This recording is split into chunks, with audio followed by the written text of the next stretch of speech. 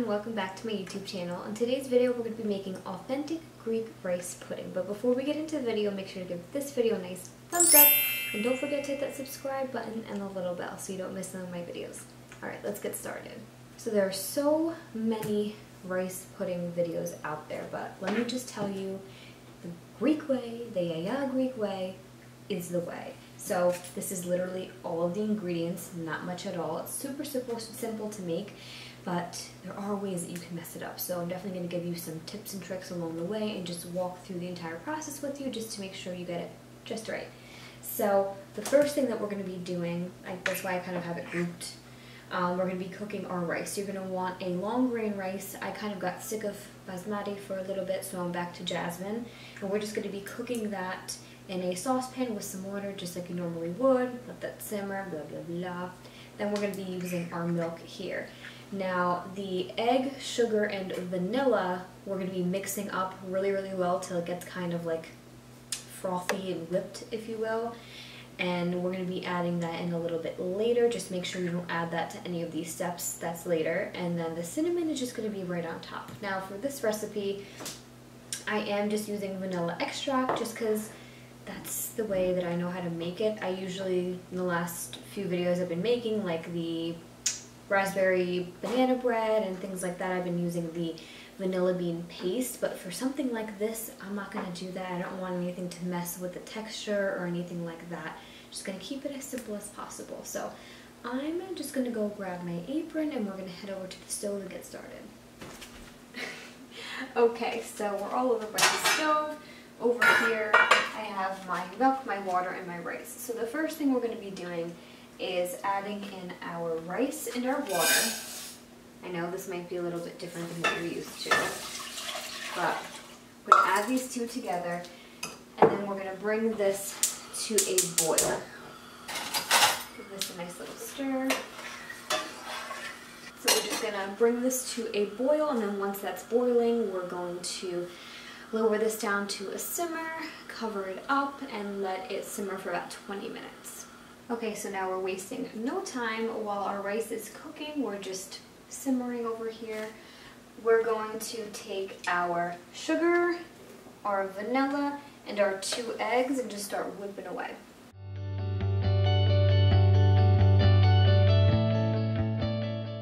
You guys should have something that looks like this. It kind of looks like pancake batter, maybe. And we're just gonna let this sit. Just put it aside just until our rice is done cooking and we're ready to move on to the other steps.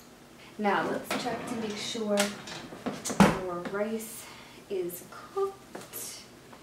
There's no water.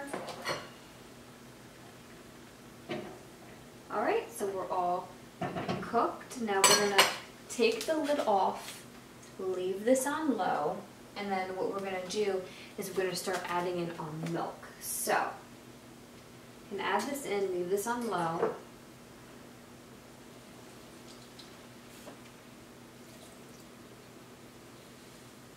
Okay. And then you're just going to continuously stir this while you're cooking it on low heat for about 5 minutes. So we're going to set our timer again. And then you're just going to want to do this until everything is nice and well combined and that it's not runny anymore and it starts to get thicker. I moved to a rubber spatula this time because I know some of you guys in the comments were cringing when I used a metal spoon against the metal. It's 11:11, make a wish.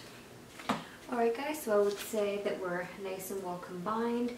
I just raised the heat up a little bit from just the lowest setting, and then I did this for like another minute or so just to make sure nothing was runny at the bottom. So we're all good now. When I kind of swipe back and forth, there's no milk just sitting there running. So now is when we're going to be adding our sugar, vanilla, and our egg mixture. Add that right in there. See how much thicker that is? It's kind of like a pancake batter. Our sugar kind of wouldn't settle at the bottom a little bit there. So now we're just going to mix this all up and around just till this is nice and well combined. And then once we're done with that, we're ready to put it into our container or our platter, whatever it is you guys want to use, and then we're going to let that sit and cool, add our cinnamon, and once that's completely cool, we'll be ready to try some. Alright, so I'm going to take it right off the heat, and we're going to go grab a platter, and I'll show you guys what that looks like. Okay, so I don't know if this is going to fit in this platter. I hope it does. I never know like what size platter I should be using. But I'm just going to give this another quick little stir before I put it in here. Let's hope it fits in here. No. Get it together.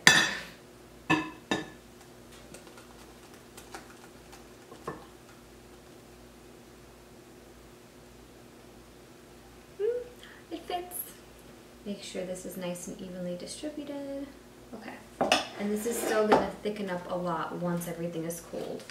But you should have something that looks like this.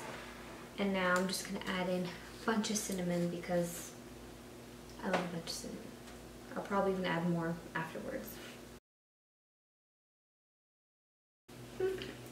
Alright, so we're just going to let this cool, and then we're going to come back once it's all cooled and thick and everything, and we're going to try some. Alright guys, so it's time to pull this bad boy out of the fridge. How good does this look, you guys? Okay, so I'm getting a little anxious, and I could probably let this sit in there for a little bit longer, but I have to try some.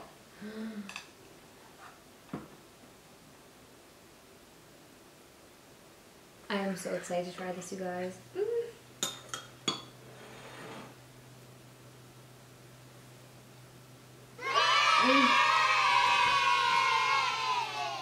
Oh, hold on.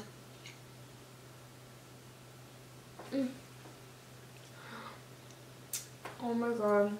So good, you guys.